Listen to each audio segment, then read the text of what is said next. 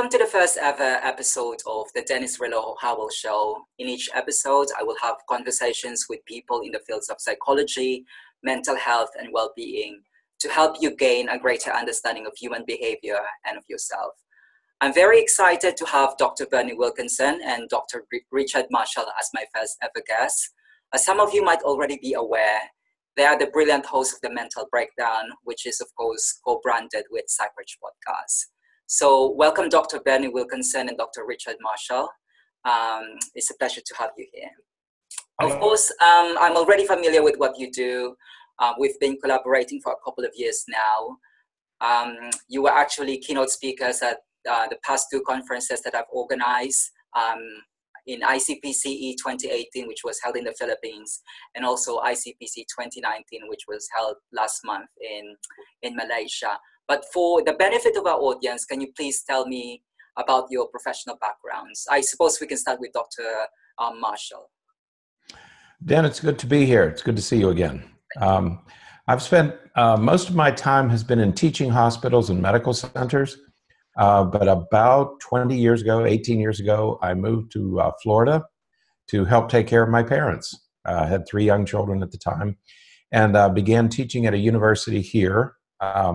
Did that for about 18 years and retired and went into private practice full-time with Dr. Berney. That was about 5 years ago now. So my background is in educational psychology and neuropsychology. And the practice here at PAC Florida, we have Dr. Berney and I started a practice here called Psychological Associates of Central Florida 5 years ago. And we do a full range of forensic, developmental, pediatric, couples therapy here in Lakeland, Florida. So that's my full-time position now. Thank you. All right. Well, what about you? As for me, well, I work in the same practice, but and my background is very similar. I have my doctorate degree in school psychology, and so I've had some experience working in the schools, but over the past, 15, 20 years or so, have been working primarily in clinical or private practices, both at the university as well as in private clinic settings, doing forensic, neuropsychological, clinical, couples, family therapy, and assessments and evaluations. Currently, I'm working in the local public schools here in our area. I do that during the day, and then in the evenings, I come here and I see some patients and work with individuals for their mental health needs, and couples and families for their behavioral and emotional needs. So yeah, that's about mine. Yeah, you're very busy, and you still work during the weekends. Yes. Okay. Thank you for telling us about your background. It's a very interesting background. You're very busy. One of the most read articles on PsychRich is a list of potential research topics in psychology. So, just out of research interest, what were your research dissertation topics for your PhD, Dr. Wilkinson? In my program, I had to do a research thesis for my education specialist degree, and that was a study where I looked at the effects of the stress-related effects of having a child with Tourette's disorder on parents and families.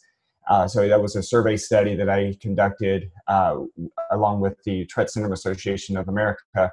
And it covered 5 different states here primarily in the southeastern United States area.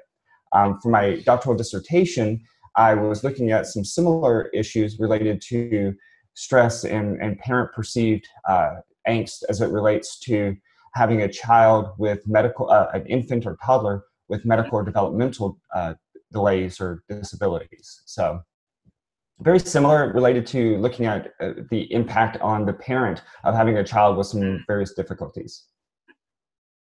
And what about you, Dr. Marshall? Can you tell us a bit more about your PhD topic? Yes, but I'm always a little bit embarrassed when this topic comes up because I've done 2. Okay. So one wasn't enough. No, so I had to do 2. Some people are smart enough to just have to do 1, and others it takes 2 tries to get it right.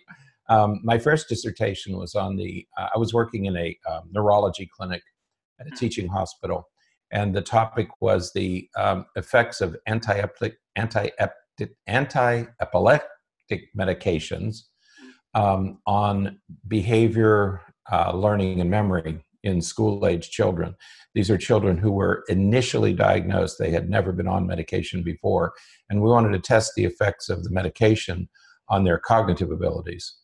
My second dissertation was done at the University of Georgia, and at the time, DSM-4 was just being developed.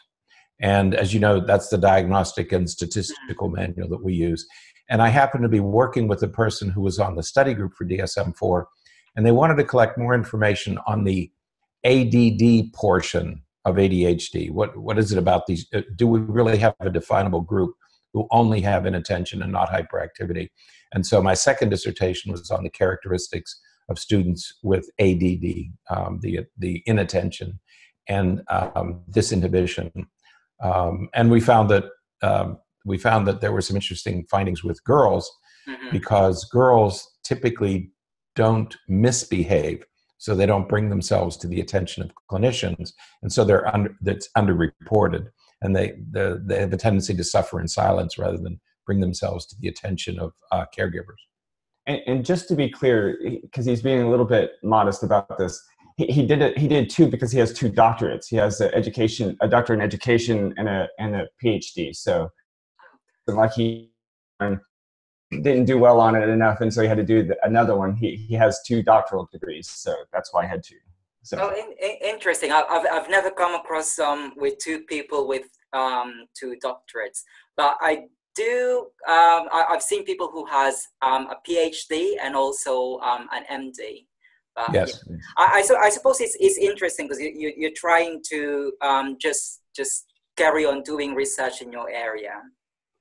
Yeah, our research, it's probably interesting, and maybe this is a good time to talk about it. One of the things that Dr. Berney and I have done, because we've spent most of our time in hospitals, is we do what's called, much of our research is translational research. And that is that we're taking complicated medical topics and translating them so that parents and teachers have access to that information. You know, typically parents and teachers aren't going to read medical journals or psychiatric journals. We do, we know how to do that, and we translate that information for parents and teachers. Interesting. And you already mentioned that you've done, you've mentioned your research topics for your dissertation and your backgrounds, your qualifications. I'm just interested, has it always been what you wanted to do? Because in my case, doing psychology was purely accidental. I really did not enjoy doing psychology until I was in my second year. I toyed on the idea of doing something about politics or something about journalism, but I just I just lingered on psychology. Has it always been education and psychology for you? From our conversation when we were in Malaysia, I think you would have done very well in politics. Yeah. Yeah, I'm quite political. At that chicken and rice restaurant that we went to, it was great. But for me, it was not always psychology. I think that I changed my major a good dozen or so times throughout my undergraduate years, and it wasn't until the end of my junior year in college that I started doing some research with a psychiatrist in the Department of Psychiatry at the University of South Florida, and from that point I was pretty hooked. He was a pretty brilliant individual who, and he was an older man. He was in his early 90s when I started working with him, but he just had a view and a way to look at children and teenagers that was amazing and really hooked me in, and that's when I really took into psychology. So right, and mine too was quite by accident. Certainly, I did the same thing. We tend to change majors numerous times as undergraduates, but when I graduated did my undergraduate studies, I began teaching, and that led to assuming an administrative position at a private school in Pennsylvania. And it was at that private school where I suddenly assumed a responsibility for children who were unable to learn. And at the time, I didn't know what we were dealing with. Now I know they had learning disabilities. And so that got me interested in how the brain learns. And that's why I went back to school to pursue doctoral studies, and how I ended up in a department of neurology, because I wanted to know more about how the brain learns.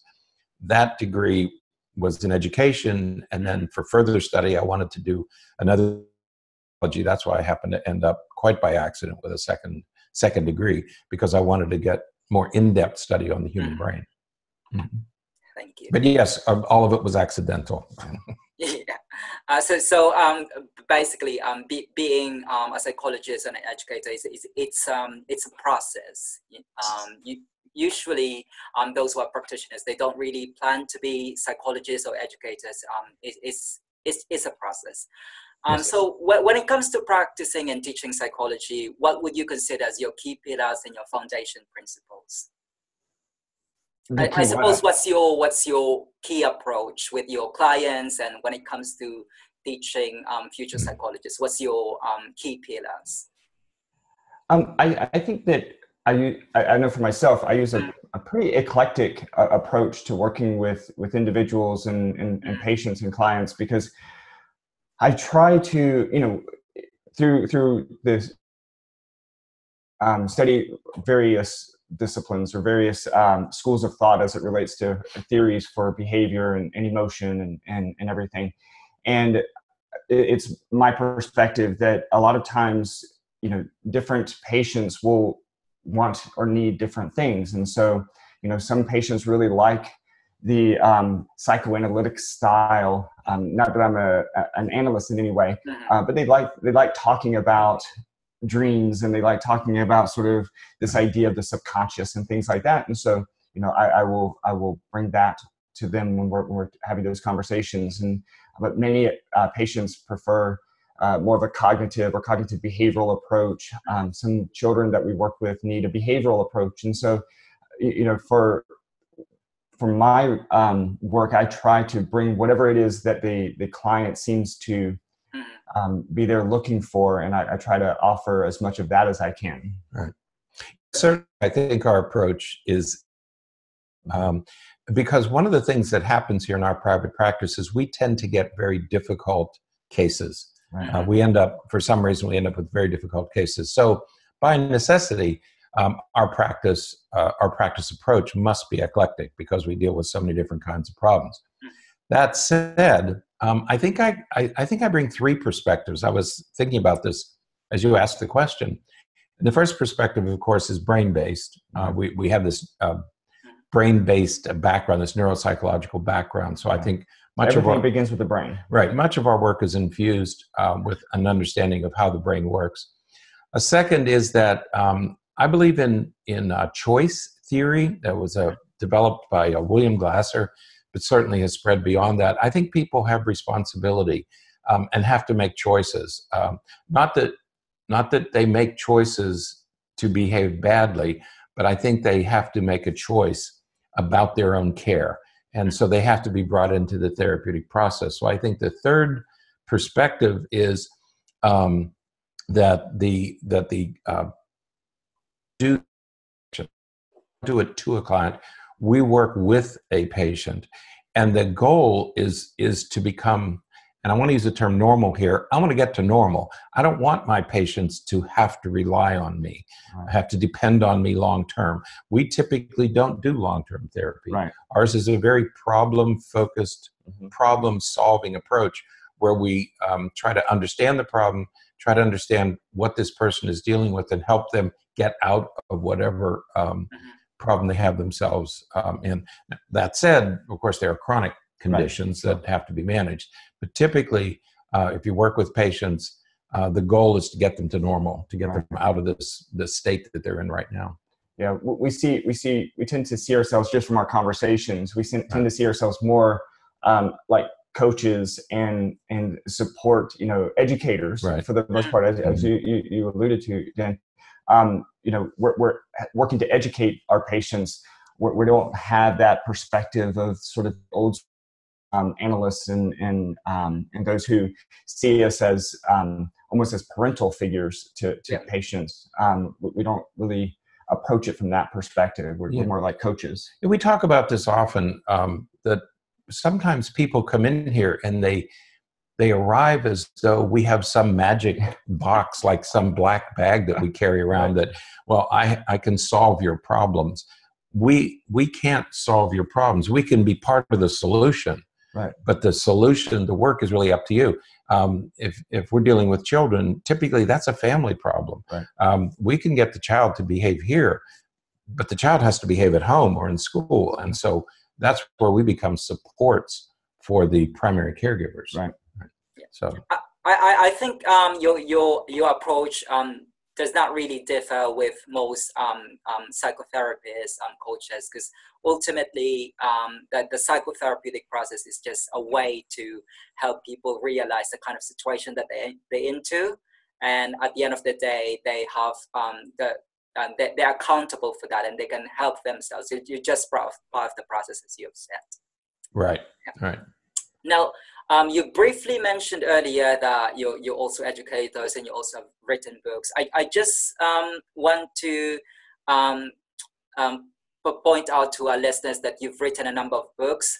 Can you please tell us a bit about the Handbook for Raising an Emotionally Healthy Child? You've done a lot of work. You've done a lot of work with children and with other clients as well. But what's with that book? So that book was born out of a workshop that I did at the University of South Florida in one May, which is, I guess, mental health. I don't know if it's Mental Health Awareness Month or Mental Health Month or something to that effect. And each week was designated something different. And I remember it was on it was the week before so it was the last week of April. And my department chair came to me and said, Berney, we'd like for you to do a community workshop next week on children's mental health. And I said, okay. Of course, he always says, okay. He gets us into terrible dilemmas here. He always says, oh, sure, we can do that. That's right. Yeah. So under a bit of pressure, what I thought of was, I'm just going to do something talking about what it takes to raise a healthy child. And I came up, kind of generated these three ideas of the behavioral management, attention, and love.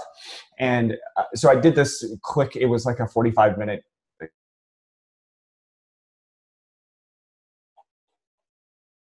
And I started talking about that idea, and we really worked to expand it over the subsequent years. And so we wrote this book that has 3 sections of behavior management, attention, and love.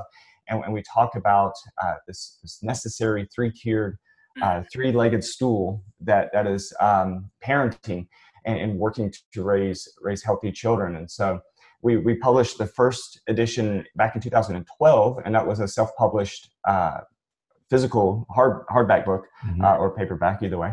And we've been working to revise the book, and the first 2 sections have been released as ebooks through Amazon Kindle. And so we had the behavior management and the attention sections are both available already as revised editions, and we're working on the love section now. Interesting. I think. Hello. Yes. I'm sorry. I thought we got disconnected. Well, we have technology. Now, the other thing that we should mention about that book is that in the process of writing it, we stumbled we read on Sunday mornings. We would meet every Sunday morning at a conference table, and we would write sections of the book. And one morning we stumbled on the concept of spare the rod, spoil the child. This was quite unintended, but we live in an area where spanking is allowed. It's one of the 22 states or 27 states where paddling is still allowed. And we thought, well, we better come to terms with this because we're in sort of a conservative community. And in the process, we learned that we went back and translated that phrase from the Bible, and learned that in fact it's not in every Bible. Right. That whole phrase, that whole concept isn't in the Bible. But after we worked through it, we discovered that the idea of Spare the Rod, Spoil the Child is really about teaching children, not punishing children.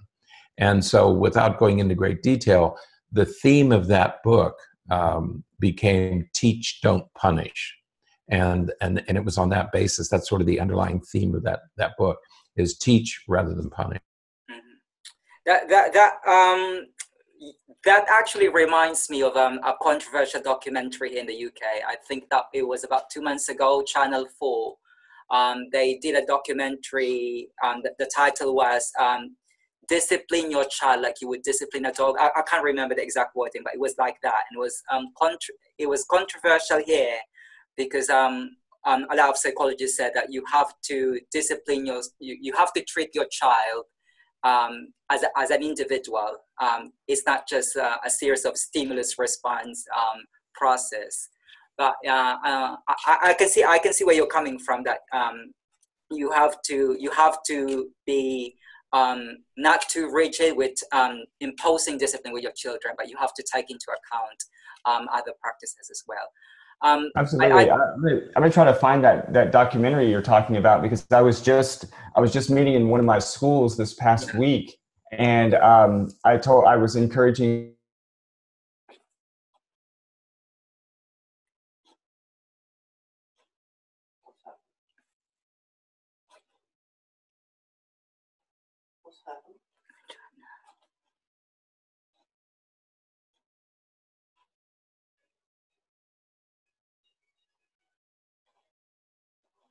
Opposed to raising our voice and yelling and being demanding and imposing in that way, that we should talk to them as though they're individuals, and that as though they have just as many ideas and thoughts and feelings as we do. Thank you for talking about your book, and just to make it clear, there's actually 2 parts of that book, and it's available on Amazon. Now, of course, you're very busy, and I'm really thankful that you managed to take part in the first episode of this show. You have your own clinical practice, you also teach, and you've written books. What prompted you to launch a podcast as well, and how do you manage your time? Why did you launch a podcast? Well, I'm glad you asked that question. I'm going to just sit here and listen to this answer. Yeah. I had an idea. Wait. That's how this all starts. Hey, Richard, I have an idea. And I know I'm in trouble because this idea is going to translate into even more hours every week. So I have an idea.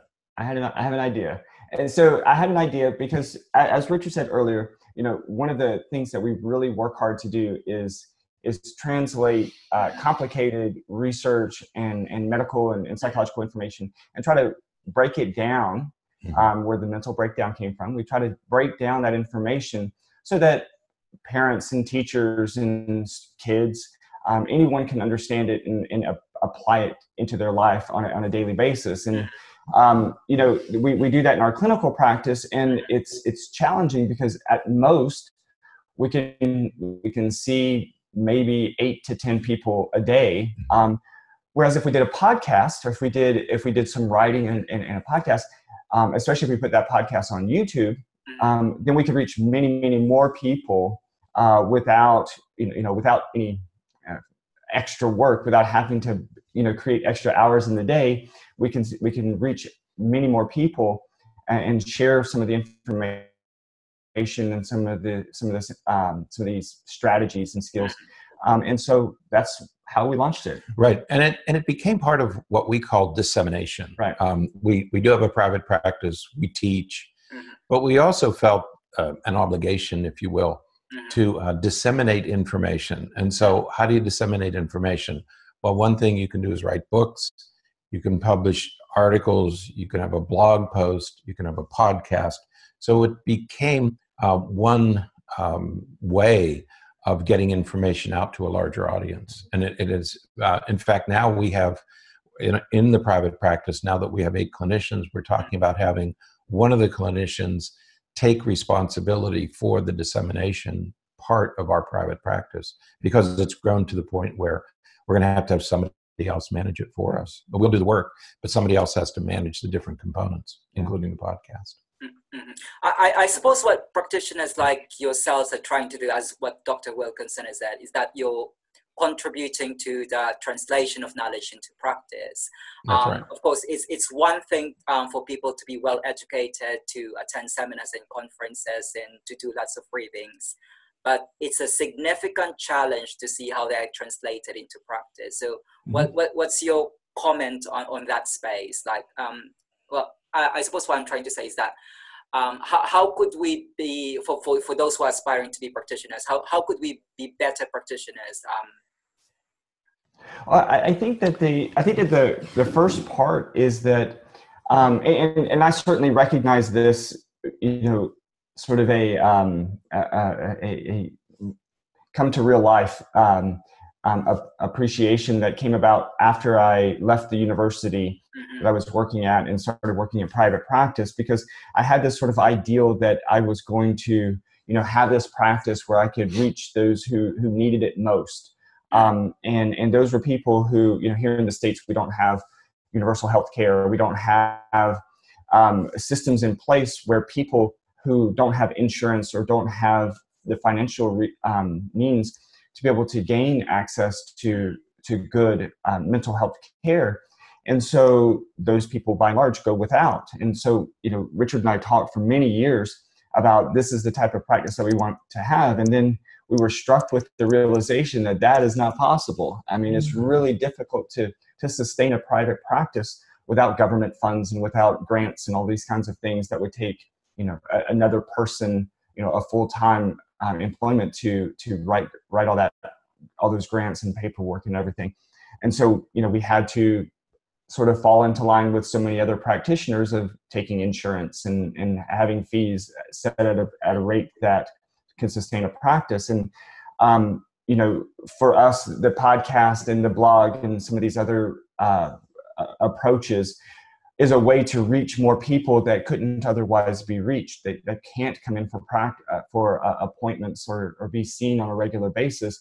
We can at least, get emails from them and they say, hey, could you do a podcast where you talk about this? And we could do a podcast where we talk about it so that they can have some strategies and some ideas, just like we would have in a therapeutic session, but we can offer it to them sort of informationally that way and give them at least a start to work towards the way that, into the direction of some healing.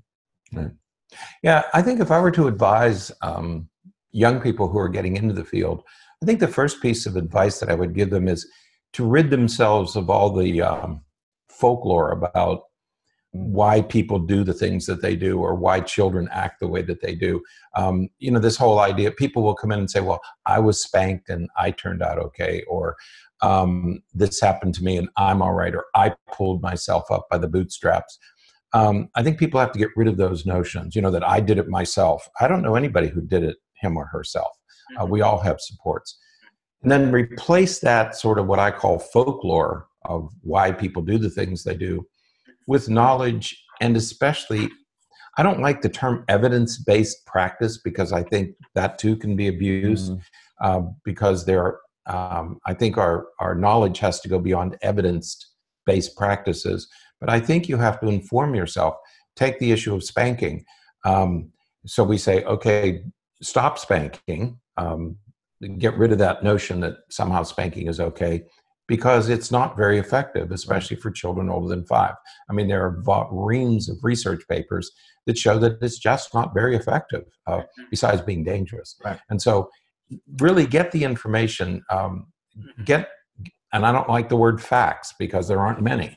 Right. And so, but get all the evidence you can and then base your practice on the evidence that's available.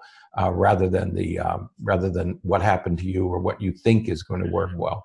Later today, we're going to do our own podcast. And we're going to talk about hubris, which is being sure when you shouldn't be. Right. So be careful of hubris, because that's just the opposite of what we should be doing. Right. Okay? Get the evidence that we have. We have these problems like climate change and other political issues that come up. Hundreds of scientists believe that there's climate change. I don't have enough information to debate that. I mean, it's silly for me to debate those topics. There is evidence available, and that's what psychologists should be using. Yeah, I think it's best to look at whatever discipline it is, be it psychology or climate science. It's best to look at on the basis of what's the available evidence. And That's right. yeah, it's best to have a suspended, I suppose, a delayed judgment until you have all the evidence. Right. And going back to your clinical practice, based on your experience, what would you consider as the biggest barrier to treatment for people with mental illness? The biggest barrier, probably well, I see two massive barriers. One is access. Access has got to be the biggest, and we have 7 clinicians here in our practice, and every one of us see as many patients as we can every day, every week, every month. And there are still people who call and we just can't get them in to be seen. So I think that the first barrier is access, and especially accessing quality mental health care. We have community health resources community mental health resources that are okay and work well for some people, but they also have limitations themselves. And I think that the second barrier is sort of what Richard mentioned a few minutes ago, and that is what the patient brings with them. And that's oftentimes a belief or an assumption that we have a magic remedy. And so so much of our time is spent educating them that no, you'll come in and we'll we'll talk about things, and I'll give you some strategies or give you some ways to maybe look at it a little bit differently. But you've got to do the work. You've got to implement some of these things and do the work the other 167 hours a week. Right. That's up to you. You only see me once, so for that 1 hour, and I think that barrier of just educating the patient is really, really challenging sometimes. Right. Yeah, I would agree that the first obstacle, at least in our country, is access. We have a mangled insurance system that's very, very complicated and seeks to deny coverage as much as possible rather than give access. So I think the first problem is access. Second problem that I deal with is what I would call myths and misconceptions. People come in and say, "Well, I don't want to do medication. I don't believe in medication." Then that we have this controversy about vaccines in our country. And people come in with these misconceptions, this misunderstanding, and they come in and say, well, I'm not going to do this, and I'm not going to do that, and I don't want to do this, and I don't want to do that. And those are misunderstandings that they have about the process. And I think that's the second obstacle. They begin with a conclusion and say, well, I'm not going to do this. Well, then it really restricts what you can do as a practitioner. That leads me to the second to the last question. I've come across with some practitioners who have met people with anosognosia. For the benefit of our readers, anosognosia is also known as lack of insight.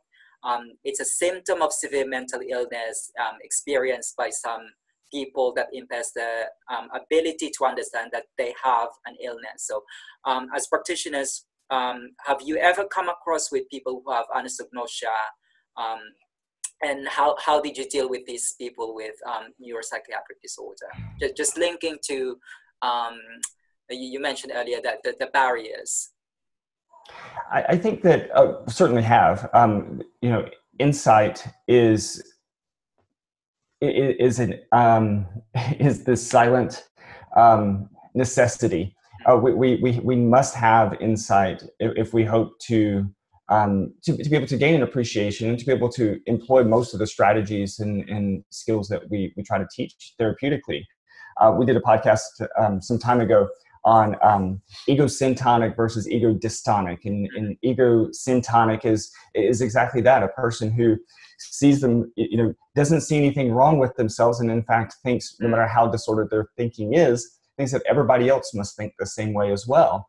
We see that a lot in personality disorders and those kinds of conditions, whereas ego-dystonic are people who see themselves as, they can see their symptoms differently, and they can see that I'm not supposed to feel this way because nobody else feels this way. And so that tendency or that phenomenon, I guess, of not having the adequate insight necessary to sit back and reflect on yourself and your own behavior and views of the world, to be able to, give yourself a good assessment and say, I think that I need to change this, or I think that this is a problem.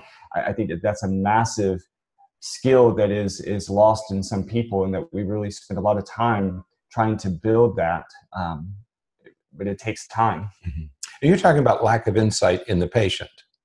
Yes. Then, correct? Okay. Right. Yeah, because it really limits what you can do. Right. We see this especially in young children. I mean, what's the problem with very young children?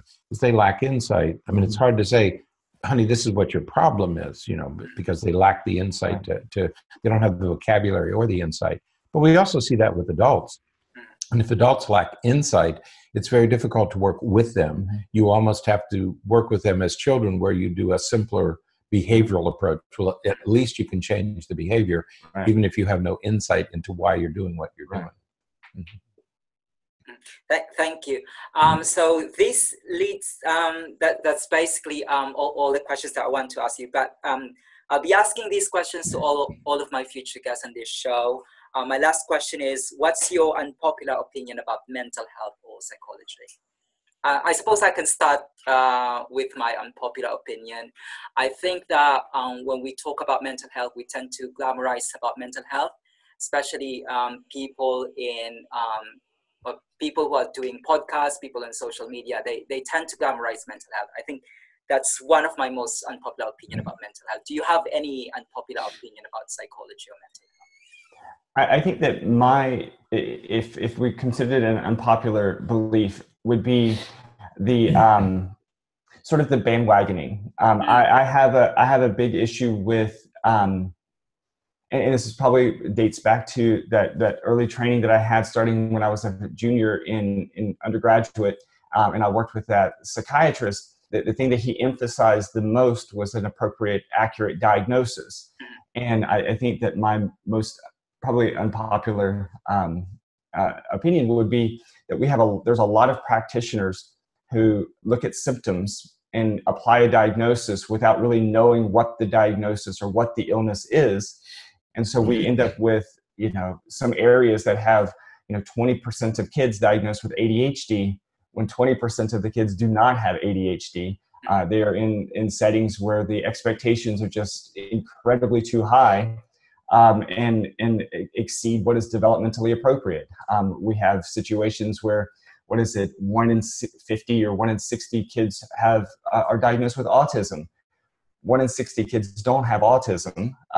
They are diagnosed with that because they have language delays, or they have some other quirky behaviors, and so they see a practitioner who just looks at those symptoms and applies that diagnosis. And then we get into this, get along this pathway where, we see kids that have these diagnoses, and that's not what they have. And so our treatment can't be correct if our diagnosis is incorrect. And so we have to do better as practitioners at identifying and recognizing what the condition actually is. What is autism? Not what are the symptoms, how does it manifest, but what is autism? And then we can make our appropriate diagnoses. I think I don't know.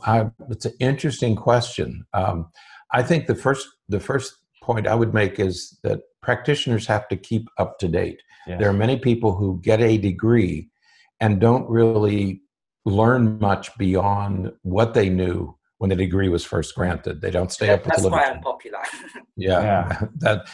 That's one thing. The second one is that there are many practitioners who have a limited number of intervention approaches, and they believe that so they don't use an eclectic approach. They have an eclectic group of patients. They have patients who bring them different problems, but they tend to use the same approach with every problem. That idea of, if all you have is a hammer, every problem is a nail.